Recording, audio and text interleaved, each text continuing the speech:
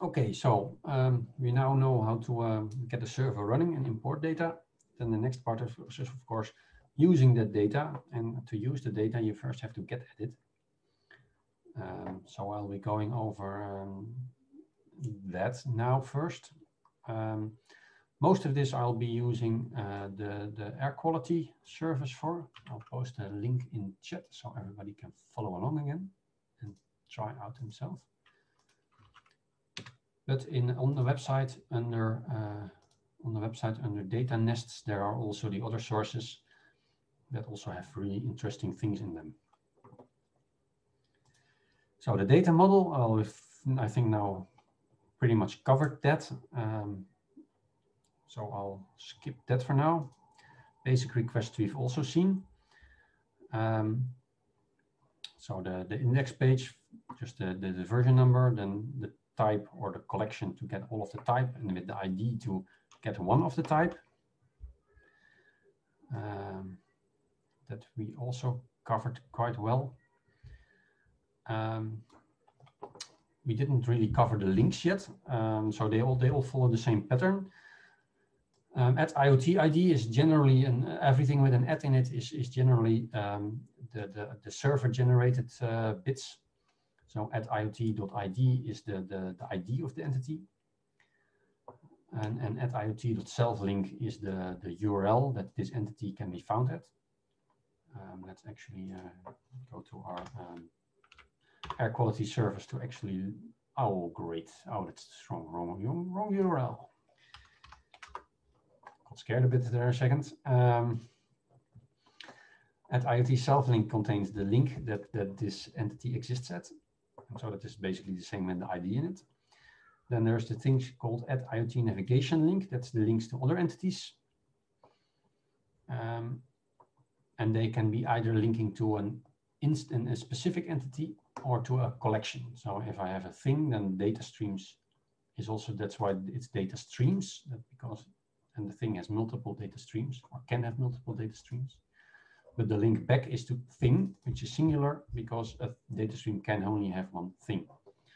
So from these properties, you can also already see whether if you follow the link, whether you'll be getting one single entity or a list of entities. So that's for the related objects. Then tailoring responses, that's where things get really interesting.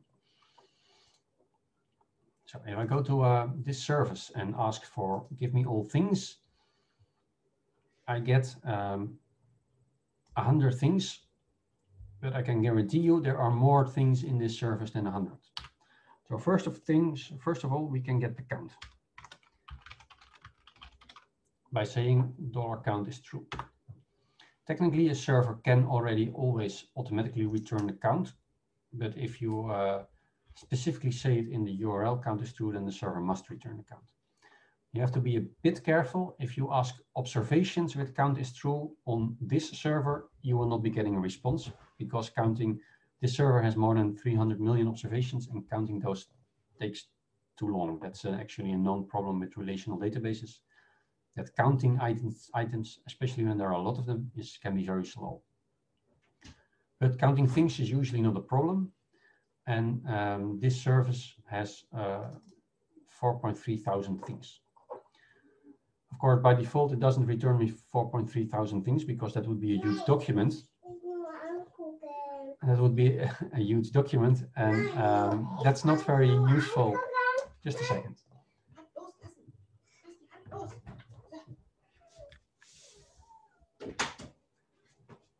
That was my son that also wanted to play along. That's the disadvantage of working at home. Right, I was saying, returning all those entities would be too big of a document, and that would not be useful. So the server by default usually limits the number of items you get back. But you can also say yourself how many items you want with the top parameter. So if I say top is 10, I only get 10 items. So if I'm not certain how big the items are or how many there are, it's usually a good idea to do a first request, especially when you're using your browser to discover a server, to do a first request with a rather low top, so you're not directly downloading megabytes of data. Of course, I just asked for 10, but there are more, and that's why the server generates me a next link at IoT next link. This next link will go to the next 10, or the next 10 in this case, because I have a top of 10, the next 10 items in the list. So there's a top of 10 and a skip of 10. And then I follow the link and I get the next, and get item 10 to 20 or 11 to 20. And then it generates a new next link. As you see, the next link also contains all the parameters I've been using. So if I say top is 11, skip is 10, it'll actually say, okay, the top is 11 will be coming back here. And if I add again the count, it'll also say, well, okay, you wanted the count for the previous one, so the next link will also have a count. I can explicitly say count is false, and then it does not add the count, and the next link will also have that. So that's important because there are more items. For instance, sorting, order by. Let's go back to the first things. By default, there is no sorting order, so you might be getting your things in any order the database might like to return them, which is actually order that can change when you edit your entities. If you change an entity, it might end up at the end of your list or somewhere in the middle. Databases can do weird stuff when editing, and so the order by default is not specified. So order by, if I want to order by ID, then I get actually from 1 to 3. Of course, the default is ascending. I can also say, no, I want them descending, and then it goes from the highest ID to the lowest. I can order by any property, so I can also order by name, and then I get the station that starts happens to be named air quality station first. There are quite a lot of air quality stations. Let's go descending and start with the Z.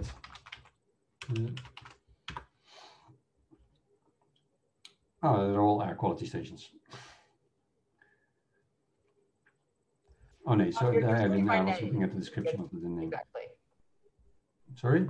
You're sorting by name, so the description is still always air quality station. Yeah, that's I was looking at the wrong one. There is actually a Zeewolboden in Austria.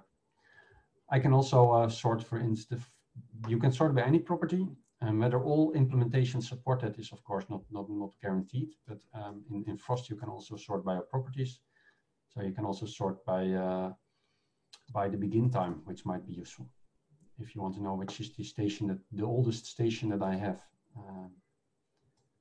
So you can sort by properties / begin time. And then we've got a station that started in 1886. Is that correct, Kathi? Yep, that's Sonnenblick. That's one of our oldest stations out in the Alps, and I think it was started by some monks. Wow. So we've got some decent time series lying around. Indeed. And the youngest station is in Czechoslovakia, I think from 2000. Slovakia. And the Belgians also have a pretty recent station. So that's order by. Then the really interesting one is select, because you can see this is quite a big page, and especially when you do things like ordering by name, then maybe you don't want to see everything, all the other properties. So you can do select is ID, name, and that reduces the size of it. And you can quickly get an overview of which entities exist there.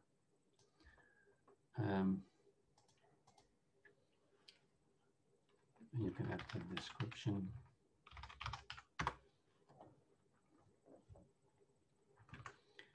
Oh, there. No, don't start a new browser. Close. Then we go filter. Filtering is cool because of course you don't always want to see everything.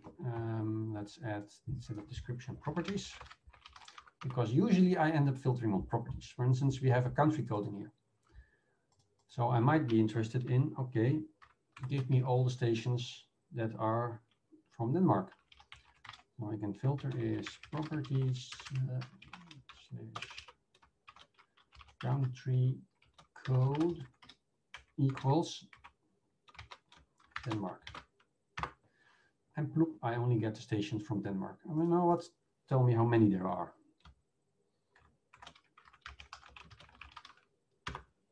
There are 14 stations in Denmark. And here it is important that the thing I mentioned about next links, that they contain all the parameters. Well, because if I, for now, just say, okay, and give me the first 5, you can see that the next link contains my top, my skip, my select. So the select is also kept, and the filter. So you actually, the next link is really the next set of the items that I have in my current selection and account.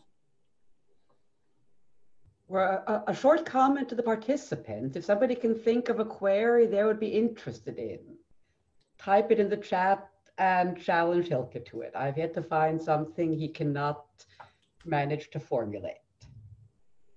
Yeah. I mean, what we can't do here, one of my favorite tricks he had was putting a threshold for a measurement value into the thing. So you could have in your monitoring facility a threshold for that station, and then do a query across the entire data model to please provide me all observations which go over the threshold which has been stored within the monitoring station. Yeah. And while Kathi was saying that, I was looking up the observed property NO2, which is IoT ID, which has name NO2.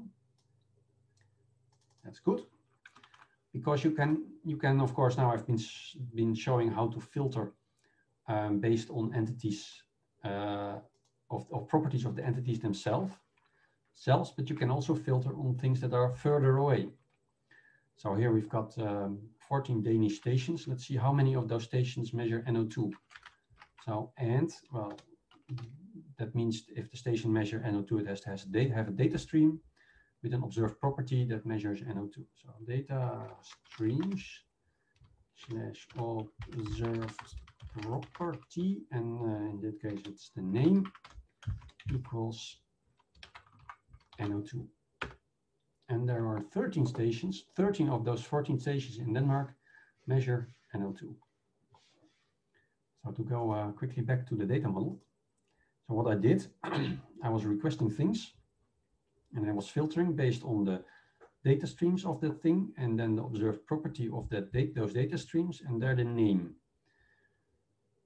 So only things that have a data stream that have an observed property that have the name NO2 were returned.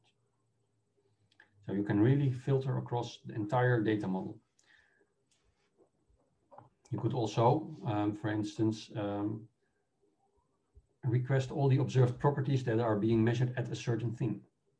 Then you do the same thing, the same query, but the other way around.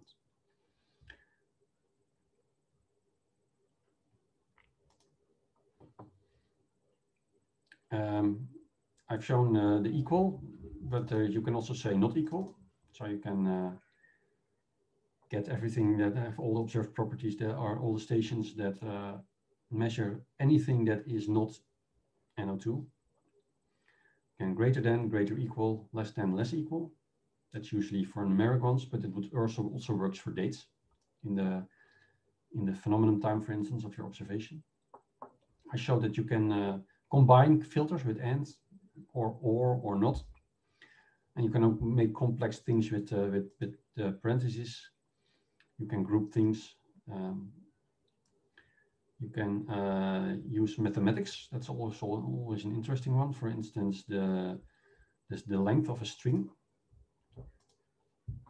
Let's go back to our things and do just funny results.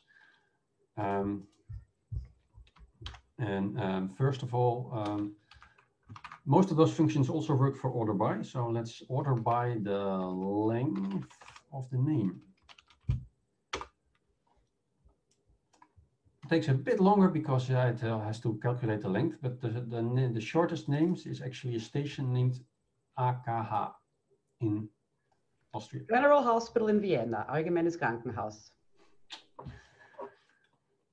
And so that's descending. The longest name is that one.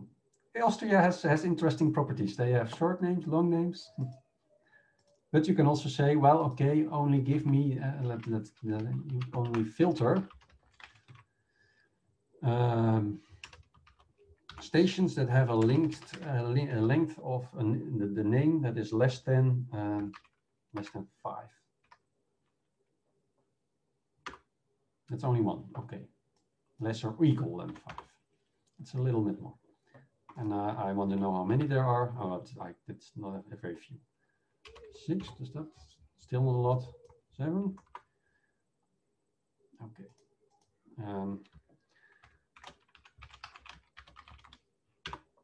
There are 8 stations with a name less than 7 characters, or less than 7 or less, fewer characters. 8, it's getting a bit more. Let's go to 10, that should, yeah, 25. Now, most stations have an actual sensible name.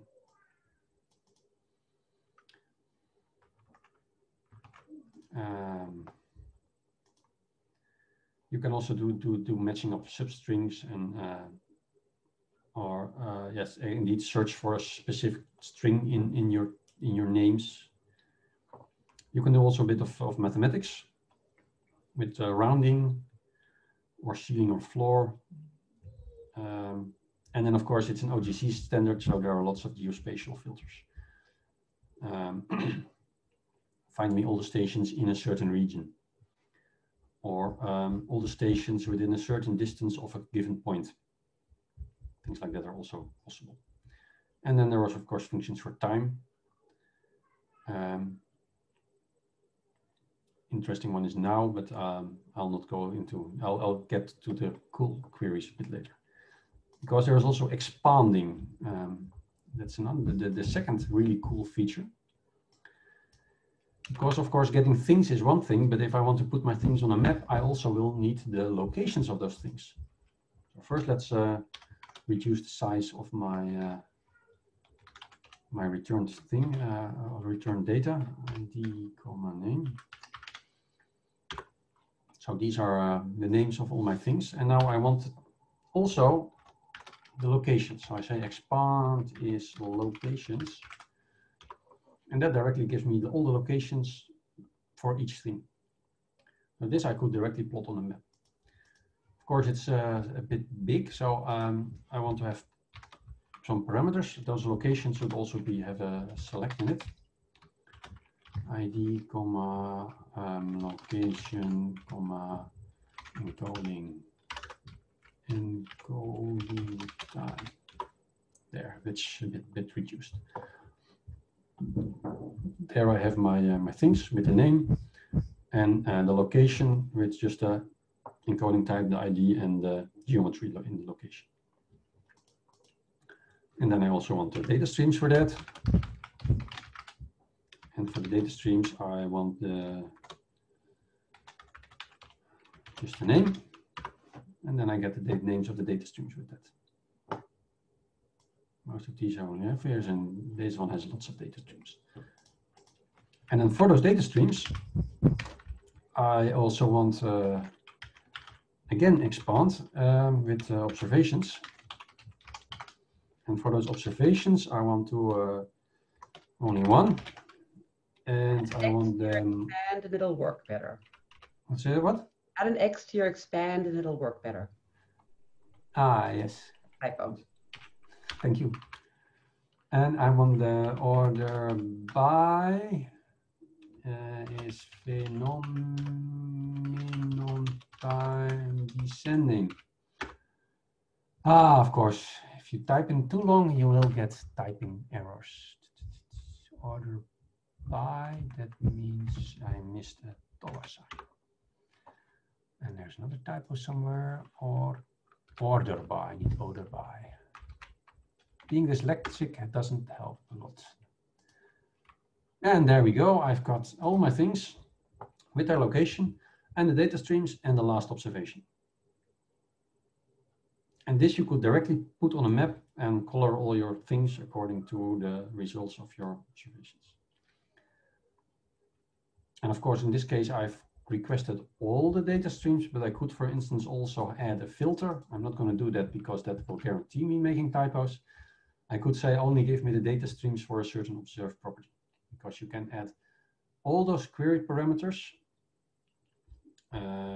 tailoring responses. All these query parameters are also valid inside expands. So inside an expand, you can also use top, skip, count, order by, select, filter, and expand itself. And that's once you get used to this, that's really powerful for your use cases, because you can actually make a request that gives you all the data you need for your use case in one request, almost regardless of whatever your use case is. I mean, it's one request, but it's also nested within one object. I like the way it merges in other pieces. So you're starting at your thing object, and you've now packed the data streams and the observations into the thing. Yeah. So if you're now using a simple display tool, you have one thing object with the value attached. Yes.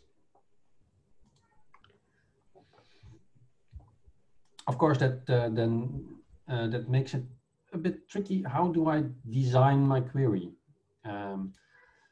Because if I'm interested in observations, I could just query directly /observations. Doing that on this air quality service with 300 million observations is probably not the most useful thing, but it might be for a certain use case usable. You can start from your data streams and then expand your observations, or you can start from the features of interest and expand observations, or you could start from a thing and then expand the data streams and then expand observations. Or maybe you're interested in a certain observed property and from there go to the data streams and do the observations. That's all possible.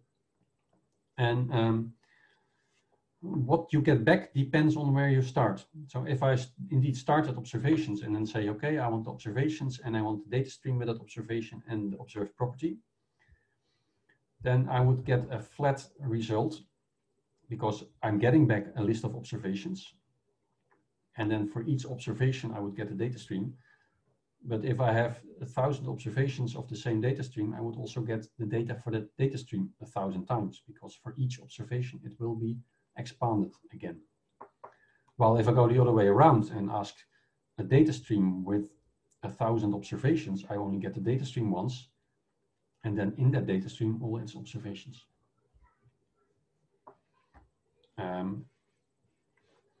If I start with observations, I can no longer say, give me the latest observation for each data stream, because there is only one list I'm requesting on observations. And that means there is only one latest observation in this list. But if I start at the data stream and then expand observations, I can say, okay, give me all data streams. And for each data stream, expand the observations. And for this, give me the latest one, because each data stream has a latest observation. So this is this required to really get the hang of it. You need to practice a bit and get the hang of the data model and play around a bit with your data. So I've got two examples here. Starting from the observation, you would basically get a flat list that looks a bit like CSV. And indeed, in Frost, you can actually say, okay, and give me it now as a comma-separated file. That works. But if you start from the things, you actually get a tree and a nice nested structure. So thing one, and then the data stream, and maybe the observed property, and then the observations of this data stream. And then the second data stream is nested in, also in the thing. So there you get a nested structure, which is usually a bit easier to handle. But there are also use cases where you do indeed just want all the observations and want to process it as such. Okay, looking at the time, I have to go a bit faster. Then there is something called a result format parameter that I have not mentioned before. This parameter can be used to request that the server returns your data in a different result format.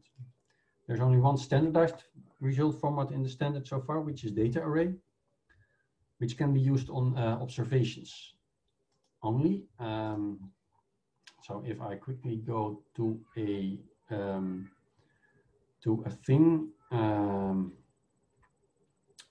let's go to a data stream. I don't know what this is, doesn't matter, with observations. So this is the normal way observations are returned. So for each observation, all the entities are fully spelled out. If I add the result format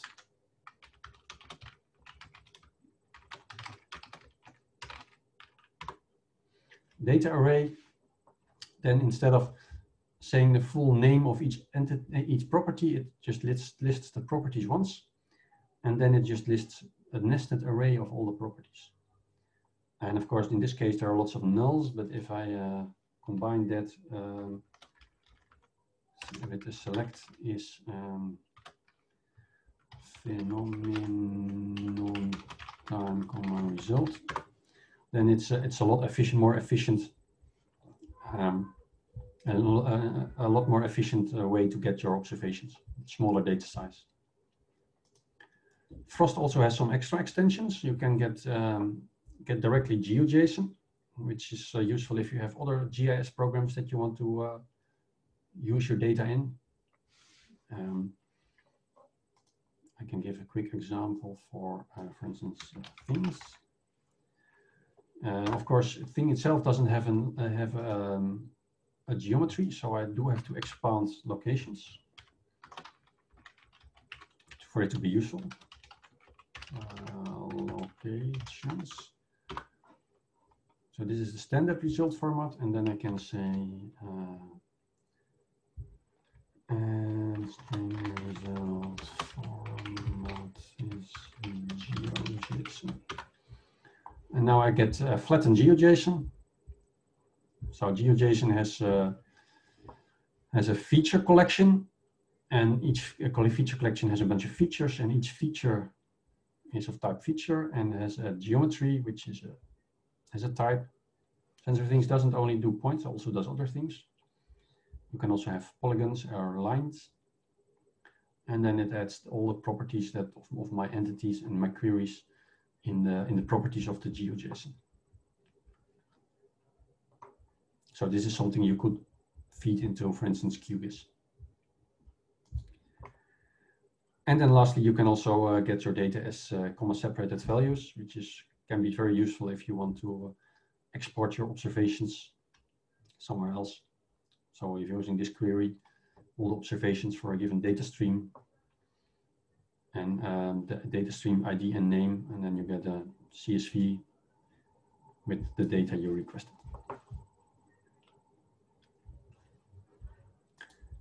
And then I have a bunch of example queries that you can look over.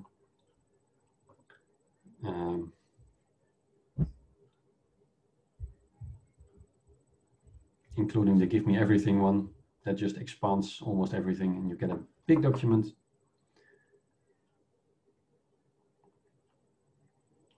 But I'll leave that as an exercise, given the time I'll leave that as an exercise for the later readers.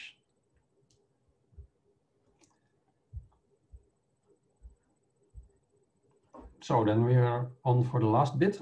Do we have a Mentimeter part in between, Kathi? We probably should. Wait. Let me quickly set that up again. Then I should stop sharing.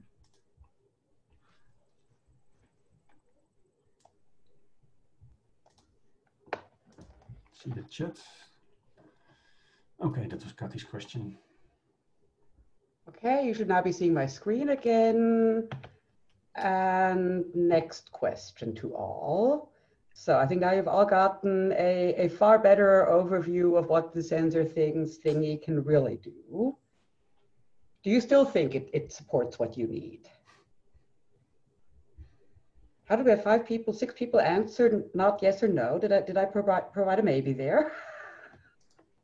No, it's only yes and no. Maybe your maybe the painting is broken.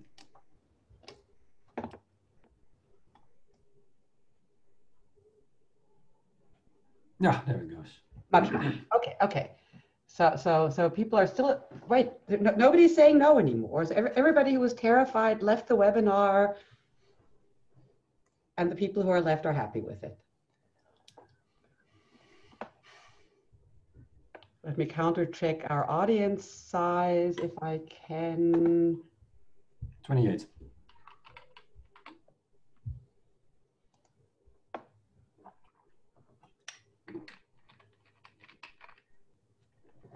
So some people are still being a bit quiet on this.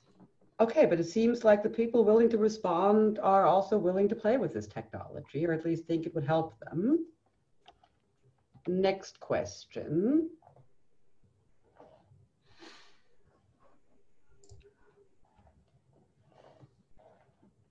I mean, the underlying question is who managed to follow all of the tricky bits which Hylke was presenting to us? Of course, I do have to say here that this was a quick introduction, and there's a lot possible, and it's pretty hard to take that all in and quickly see, well, does that support all the questions in my use case? So I wouldn't be surprised if someone doesn't really know it yet. I mean, to date, have I managed to figure out a query you couldn't formulate?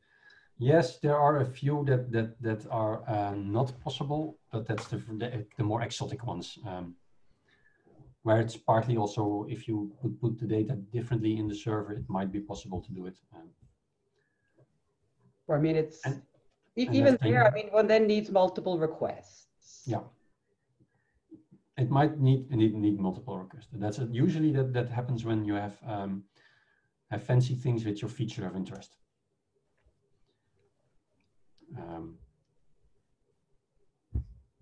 If you have a feature of interest combined with moving things, and you want to get the latest observation from multiple data streams for one feature of interest, because that's not possible because there is no link between the feature of interest and the data stream. But those are really edge cases where you can get the data, you have to do more than one request. Okay, but it seems that this message has gotten through that just about everything you need, one can really query directly here.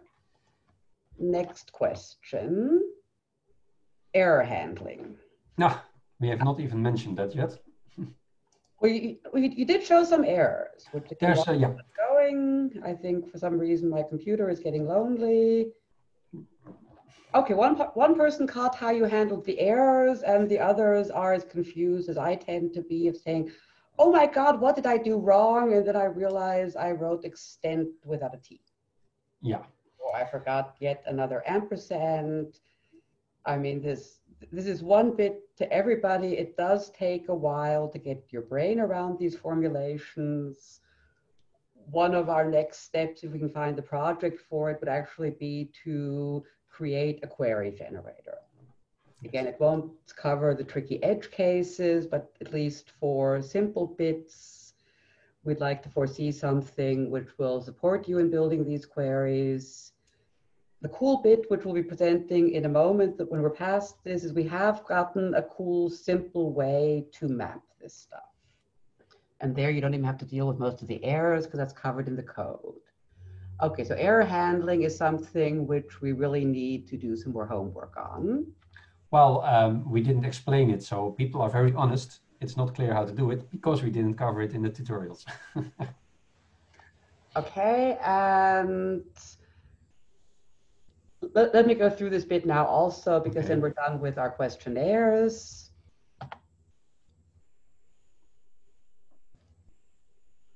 Okay, first one managed to access it.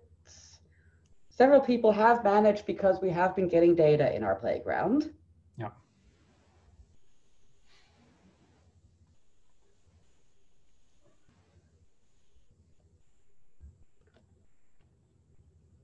Okay, so there we seem to be very positive and are performing to what people would want.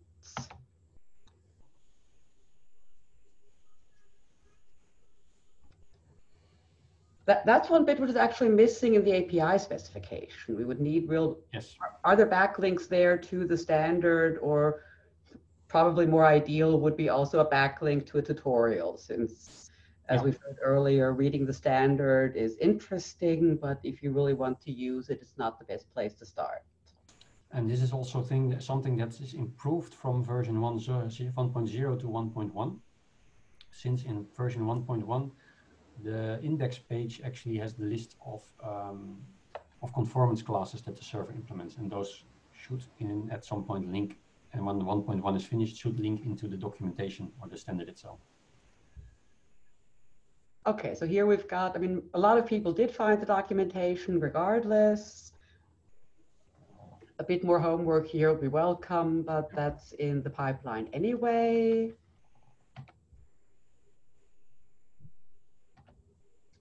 And I would say that's it.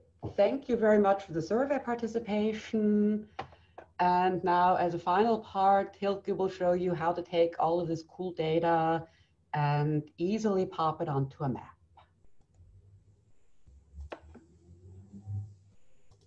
Yes. So mapping, we all love maps. That's why we are doing stuff with geospatial data. So given the time, I don't think we will get completely through this tutorial, but if you do it at your leisure later, this is actually the map you will be creating. And this is from our demography endpoint. All the countries, the color is the population density. So we can see that the Netherlands is quite densely populated. Let's make it a bit bigger. The Netherlands is quite densely populated with 504 people per square kilometer, and Norway is pretty empty with 17 people per square kilometer. More cool things is if you zoom in on this map, it'll subdivide by NUTS region, by smaller NUTS regions. And here you see things like, this is Berlin. Berlin is very densely populated. This is not densely populated. And if you zoom in, you can very nicely see all the areas around Berlin. There's basically nothing. And this is the Ruhrgebiet, lots of cities and big industry there. Paris is also a thing. I was a bit surprised at how low populated the rest of France is. And also in Spain, you clearly see the big cities, and here also around the coast, lots of cities. So that'll be the end point of the tutorial. And you can actually do all this with just a browser and a text editor. You don't even need a web server for this. So basic mapping, we need an HTML, start with an HTML page. So here I've got a bit of HTML, and I'm going to copy that. And then I'm going to my file browser. So this would be Windows Explorer on Windows. I'm on Linux, a bit different. And I say, create me a new empty document. Tutorial map.html. Oh. And then I open that in a text editor. So Notepad++ would be my suggestion for Windows users, but the normal Notepad nowadays is also quite doable. And there, and I paste my HTML, and I save. And then I go back to here to my file browser, and I open that in my web browser.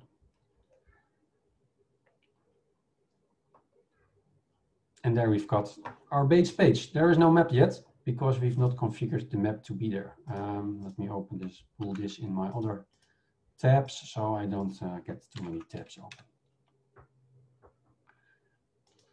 There's nothing to see there yet because we've not added that yet. It's basically a placeholder. It has a div, an item where the map has to go, and there's an item where the JavaScript will have to go, but it's not filled in yet. If you don't want to copy it, there's also a download here. You can open that and you'll see the page as well. So to activate a map, we have to add a little bit of JavaScript to the base script tag. Oh, I did add all the necessary plugins for leaflet. So the basics are there for the map. Now I need to actually make a map. So I go back to my text editor, and inside the JavaScript bit, I paste this, I save, go back to my web browser, and I reload. And voila, we've got a map. This is just OpenStreetMap's background. But no data yet. So let's first add some. STAM is our SensorThings API Mapper. It is a leaflet or open layers plugin that can do SensorThings. So now we add a layer to our map with the air quality data. So I make a call to STAM. I say the base URL of the data is the air quality server. Look, should we quickly introduce STAM?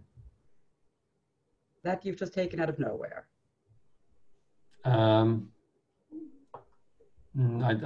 Later. Okay. I want the things to clusters because there are quite a lot of stations, 4,000. I don't want to download all of them. I only want to see the stations if there are less than 10 grouped in an area. And I want my queries to start at things. So I add that to my JavaScript. Save. And I reload my map. And now we've got numbers on the map. There's quite a lot of air quality stations, except on this island. There's only one station there, so it's directly shown. And in the north of Norway, there are also not that many. If I then zoom in, the numbers get smaller until they're below 10, and then the station starts showing up. Since I'm in Karlsruhe, I'll click on a station, and then I can say, this is the data streams that exist for this station, and then I can click on NO2. And now it downloads all the observations for NO2, which is 3 years. This takes a while, but here are all the NO2 stations, or NO2 measurements since the January of 2018.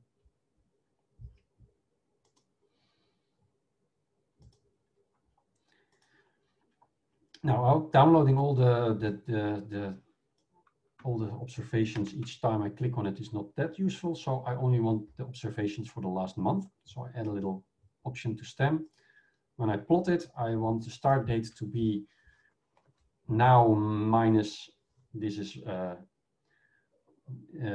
month in milliseconds, and the end date is now. So I add that bit to my STAM configuration. That goes here. I do have to add a comma.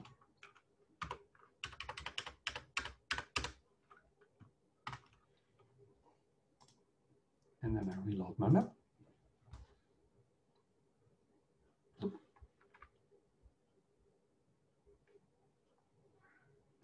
Now my OpenStreetMap, there it is. I zoom a bit in on that same area, more or less there. It was Karlsruhe, NO2. And now it only shows 1 month, which is a bit more useful for hourly air quality measurements.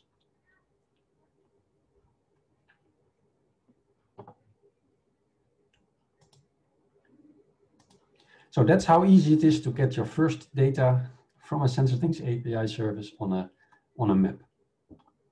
So what is STAM? STAM is the SensorThings API Mapper. It has a GitHub page. It's created by a student of Kathi, an intern, in, what was it, 6 weeks? He managed to slap that together over the summer. Exactly. I think it was 6 weeks or so he had the time. And he's not even a student yet. This kid is 17. Yeah. And we created this one because there are plenty of ways to do maps. But one of the things was that what you really need, if you have many data, lots of data, is this loading depending on how many things you have in your area. Because you can imagine, well, this is only, this server only has 4,000 stations. It's not too bad. But if I go to another example, in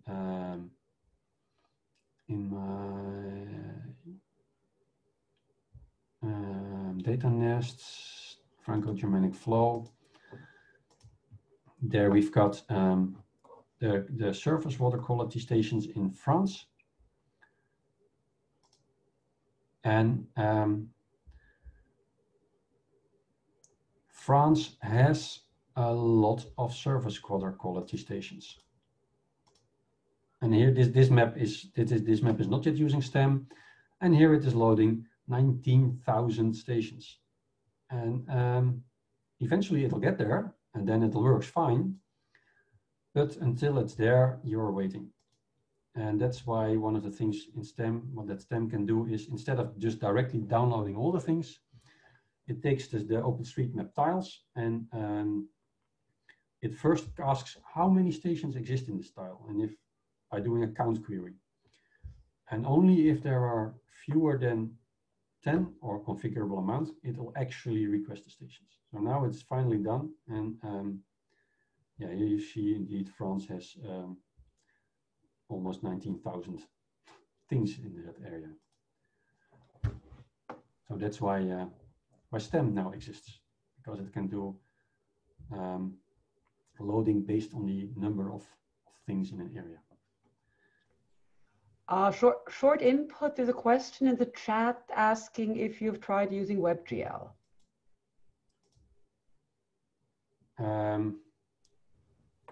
I am not familiar with WebGL, but in this case, for this loading, it's really the loading of the data that's the problem, so not the displaying. If you have a lot of things, and especially when you have not point things, but polygon things, you get a large data size, and you have to download that to your browser before you can display it. So yeah, it's the initial loading that's the problem in many cases. I mean, the power of the STAM application is that it has integrated the SensorThings logic, so it takes a lot of the query formulation away from you. Yeah, so it's I mean, Leaflet can also show lots of points. That's not a problem. It's the loading of the points that's the slow part.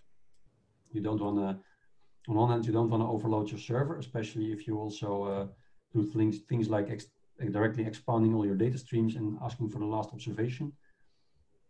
If you're doing that for in the surface water case with 19,000 stations, and then each station has up there, in that case, up to 1,500 data streams, the amount of data that you have to transfer before you can even start displaying it is the problem.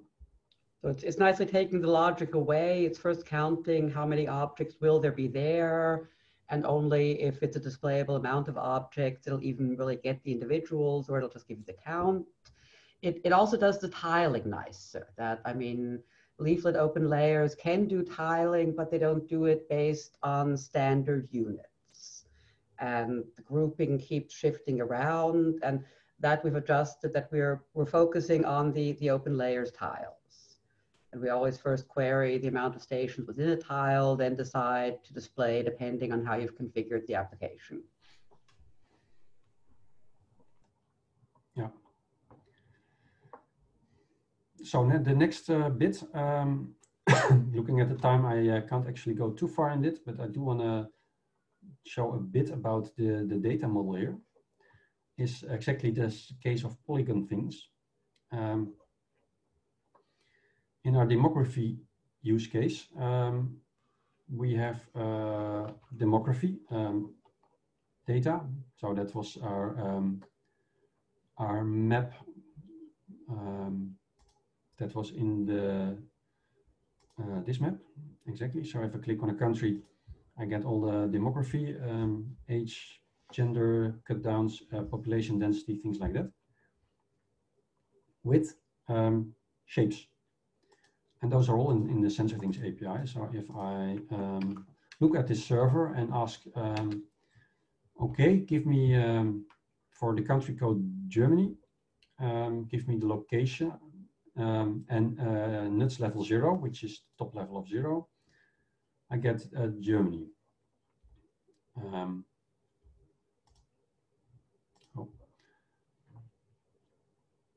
I can then go to nuts level 1, which is the Bundesländer in the case of Germany, the states in Germany. There are 16 of those. And then I can go to nuts level 2. There's 38 of those. And then I can get to nut level 3. And there are 401 of those. And those are, of course, all for the same, for Germany. So if I were to load that in a standard naive map, you would get overlapping things. And you would actually have 4 layers deep of overlapping things. That's not very useful. So one of the other things that STAM can do is you can set for a zoom level which query should be used to load things. So that's why it is possible in this map that if you zoom in, you start out at nuts level 0, and if you zoom in, it'll go to nuts level 1 all the way until I zoom in a lot. You get the smallest nuts level, which is I think 3, which is the smallest Gemeinde, I think.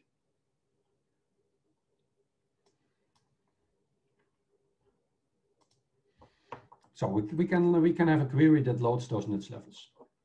But then let's have a look at locations, because that's also special in the servers. If I load the locations for Germany, I see it takes a while, and then I get a very big document. So let me close the chat. A very big document that actually has, it's one entity, as you see, on one thing, because Germany, there's only one Germany, fortunately. But there are multiple locations in this end serves. So Germany has 5 locations. And the difference here is the scale.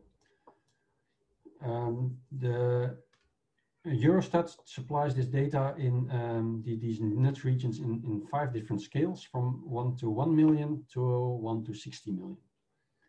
And of course, looking at the 1 to 60 million and looking there at the location, we get 3 decimal points for our geometries. And you can see it a bit at the size of my scroll bar. It's not so long. And if I look at the 1 to 1 million, and there look at the details, I get more decimal points, and it's a lot more points. So when I'm in a very zoomed out state, I probably don't want to download the highest level, because, and on the other hand, if I'm in a zoomed in state, I don't want a lower resolution scale. So the other thing that this map does, and you can see that in these islands, if I zoom out, you'll see them vanish. Because at low zoom level, they don't bother adding the islands.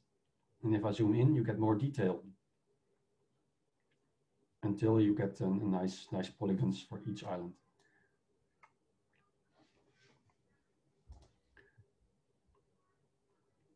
So that's the other thing that this tutorial then goes over is how can you configure STAM to change the zoom level, or change the location that is loaded based on the zoom level, and change the nuts region based on the zoom level, so that when you're zoomed in, you get the smallest nuts region in the highest resolution, And when you're zoomed out, you get the very coarse nuts, or the highest tier nuts level in a very low resolution. But unfortunately, we do not have time to actually make all that. But if you go to the tutorial, you will end up with this map, colored based on the population density, and loading nuts levels based on zoom level, and resolution based on zoom level.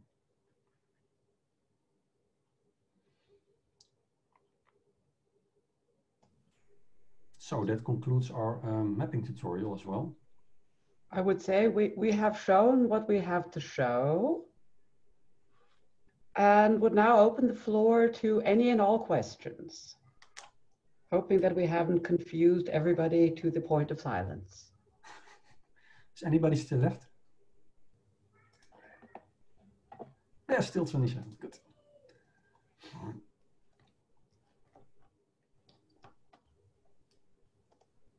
Yes, I think also a very important aspect of SensorThings that many people overlook is that you do not have to have point things. You can have polygon things and line things. And geospatial querying can also deal with that. So if you have polygon things, you can actually say, give me all the polygons that overlap this point. Give me in the case of rivers, give me all the rivers that cross through this region. Those are all possible. I mean, the other advantage of this little STAM library we built, I mean, it covers basic use cases. We're fairly sure if you then are setting up your site, you will need more. But it's a beautiful starting point which foresees all of the tricky bits. So I think if you start with that as a software, you may end up re-implementing it all. But you've got clear code examples which show you where are you likely to run into problems and what one can do about it.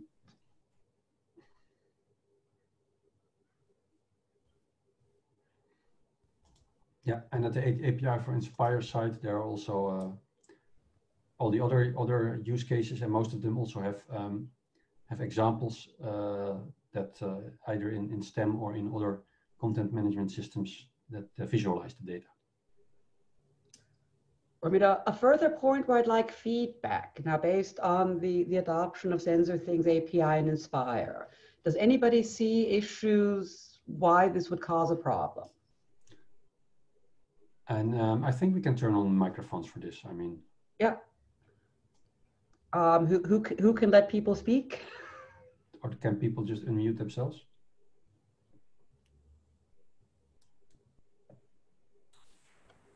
We can unmute ourselves, I think. Yeah. Very good. Please speak.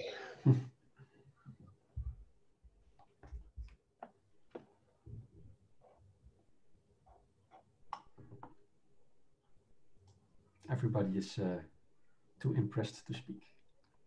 They're just tired. I think we'd need to think about that. Nothing I could come up with right now, but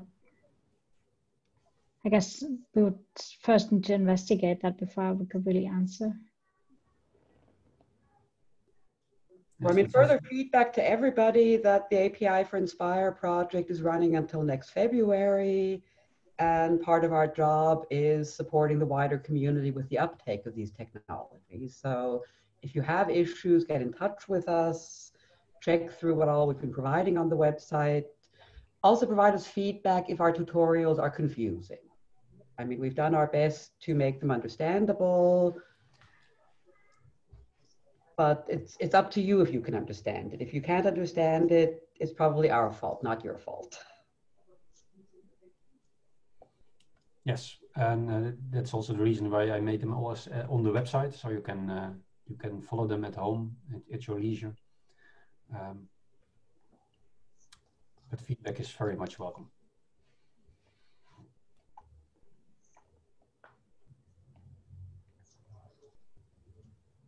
Kathi, Hylke, if I can just say a couple of closing words. I'm Marco Minghini. I'm supervising the API for Inspire project on behalf of the ELISE and also the JRC Inspire team, together with my colleague Alexander Kotzev, who I think had to leave some minutes ago. I just would like to thank Kathi and Hylke for this great workshop.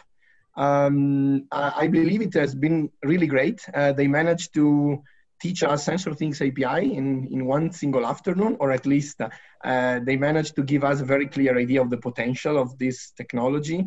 I think we are now all looking forward to the MIG meeting next week, where hopefully OGC SensorThings API as an Inspire download service will gain the status of an endorsed Inspire good practice. As Kathi said, if you want just to stay updated with the results and the news on the project, contact us or contact them, provide feedback, if any. On the workshop, of course, check the website that we have been using today, but also follow the ELISE communication channels, where we will also disseminate the results of the project, and in particular the final technical report in early 2021. And finally, thanks also for all the people who managed to attend the workshop and to stay until the very end. This is really appreciated. So thanks again.